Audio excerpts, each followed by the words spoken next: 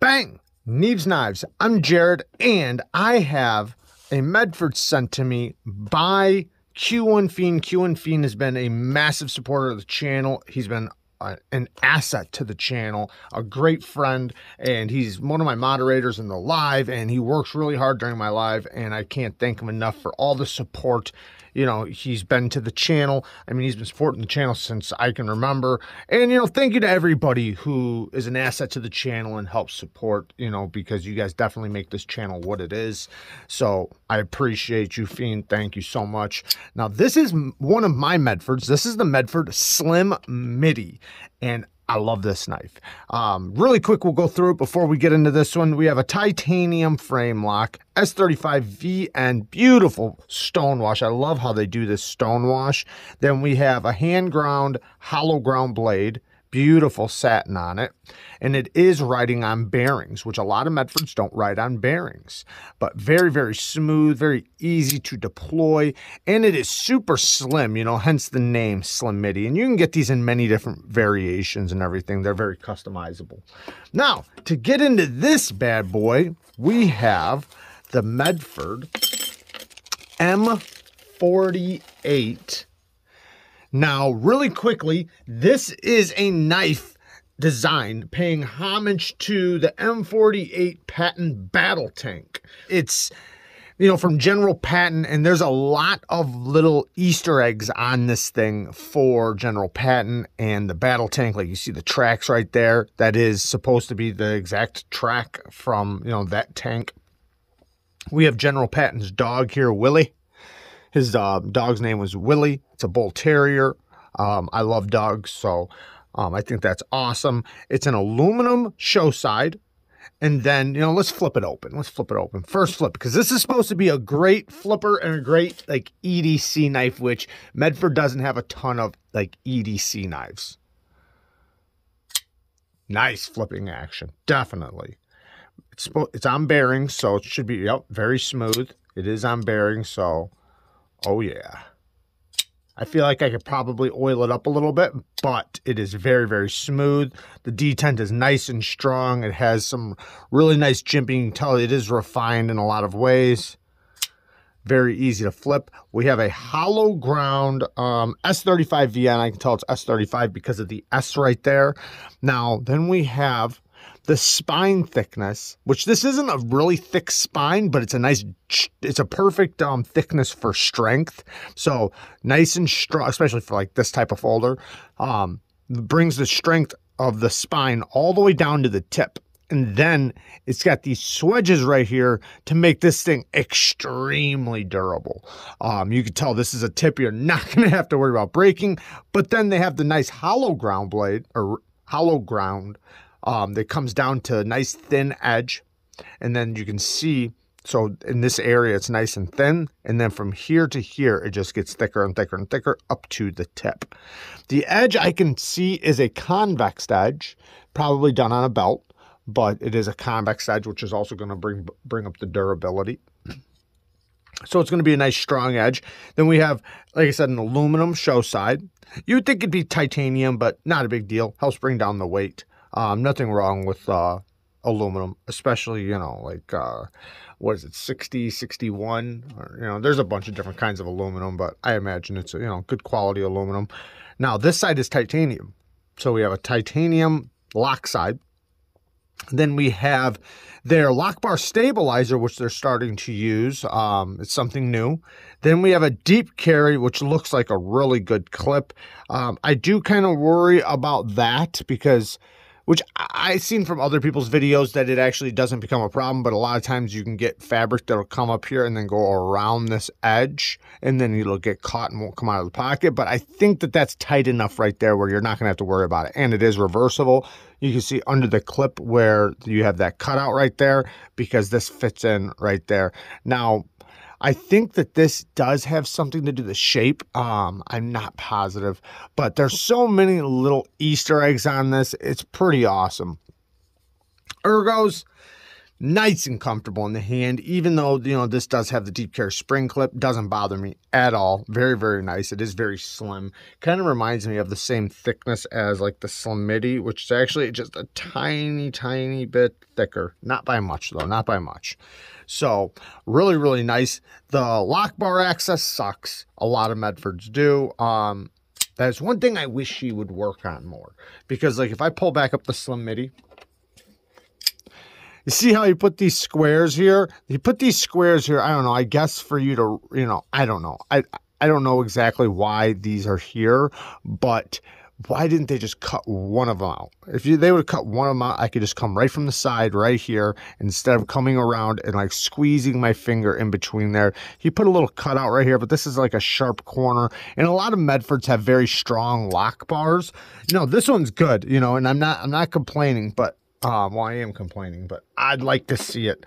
I'd like to see a cutout where you can get easier access to the lock bar from the side. Now, when you do unlock it, nice strong lock bar, like I was saying, this is a very strong lock bar.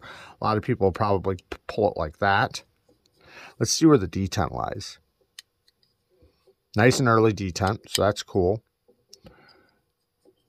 And it is nice and smooth on the drop. I imagine it's only going to get smoother. I can feel this pivot is very tight. And another thing, I should have mentioned this already. Look at the construction. It is not like on this one where it is, you know, it's basically, you got to get a specific bit to take this apart.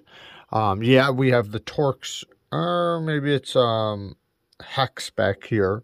I have never taken this one apart, but I'm going to have to soon.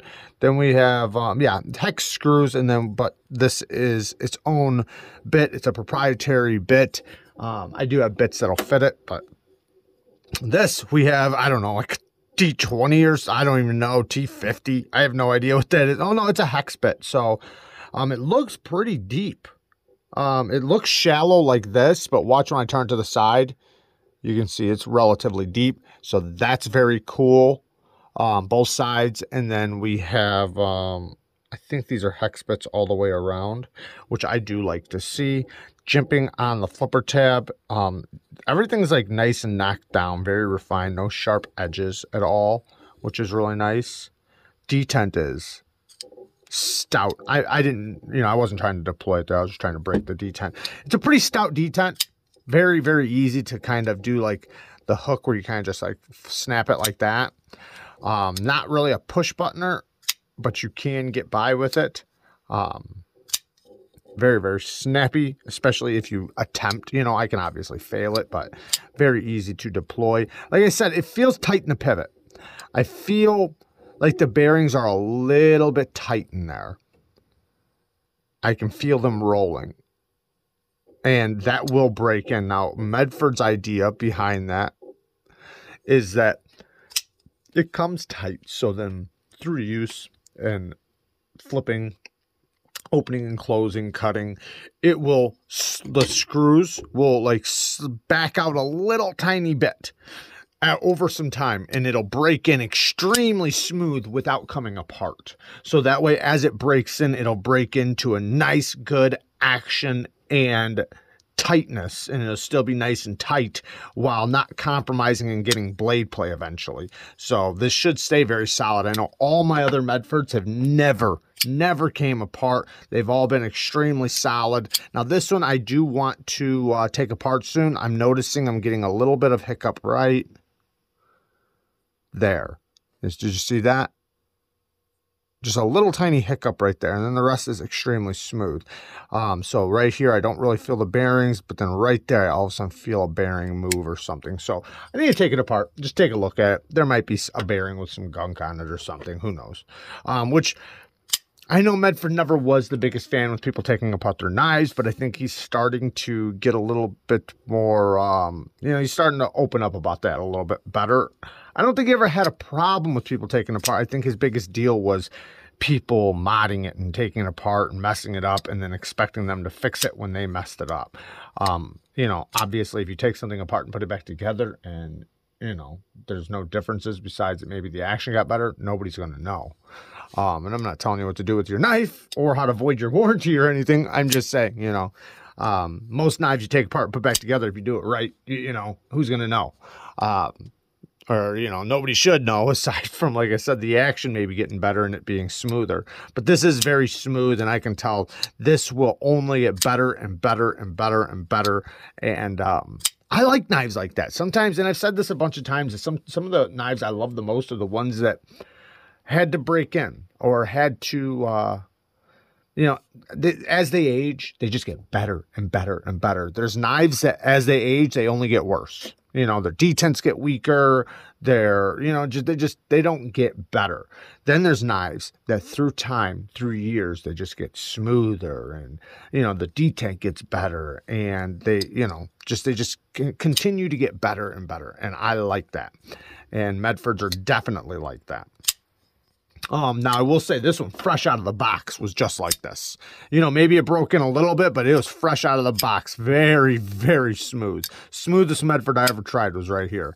And, you know, yeah, it's probably broken in a little bit, but it came out of the box really good. Yeah, very, very cool. There's, the stars, I think he was, a 4-star general, I think, is what it's for. I'm not 100%, but I'm pretty sure that's what it's for. Now, there's probably a lot of Easter eggs on here I'll miss. I'll put stuff up on the screen. You can go look up, you know, things about General Patton and the tank. Now, this seems like it's like a 9-inch knife. I believe that's what I read. And this is going to be pretty versatile. It's going to be really nice for push cuts, you know, cutting straps. Very easy to carry. The tip is not going to be the best for, well, for utility cuts, you don't really need a thin precision tip if you're just opening things up, but there are certain materials that do require a little bit thinner geometry up at the tip, and this is going to be a little bit more stouter. So yeah, you can open things up and everything and it'll be just fine, but certain materials it's not going to be the best. However, for stabbing into something, you're not going to have to worry about nothing. This is going to be very nice. It seems like one that it'll penetrate good without, you know, damaging the tip. Very, very durable tip. So I love that he's paying homage to General Patton and the tank, and, you know, I think that that's amazing. I think that this is, I like seeing, you know, some of the USA companies do things like this, or even just doing anything, you know. I love it. And I love that, you know, he put this over travel stop there. It basically just stops you from unspringing the lock. That's awesome. I mean, I think little things like that is really cool, to innovate and grow. And sometimes I think Medford, you know, this is no disrespect at all, but sometimes I do think he gets caught in his ways. And I think that he has a lot of room to grow. And I have seen him of recently doing things like that. Like he did the, was it the Ask knife? That's basically a multi-tool knife that's going to be coming out, and that looks really cool. And then things like this, the slim midi. So, you know, he is evolving, and I like that. I like to see that. I love to see companies evolve and do better and better things, and, you know, take on, you know, new ways of doing things, you know, as long as it doesn't, you know, compromise or hurt your overall, you know, build and the things that you like in that, you know, your knife designs, you know, like the strength, the build quality, the precision, the fit and finish, and all those things. You know, knives are getting so good. It's amazing what we can do with knives. So, you know, when you see a knife that's still doing the same thing they were doing 15 years ago, it stands out, especially in today's market. But yeah, I think Medford will continue to evolve, and I love to see that. So, but there you guys go. I love you guys. Thank you guys for watching. Peace.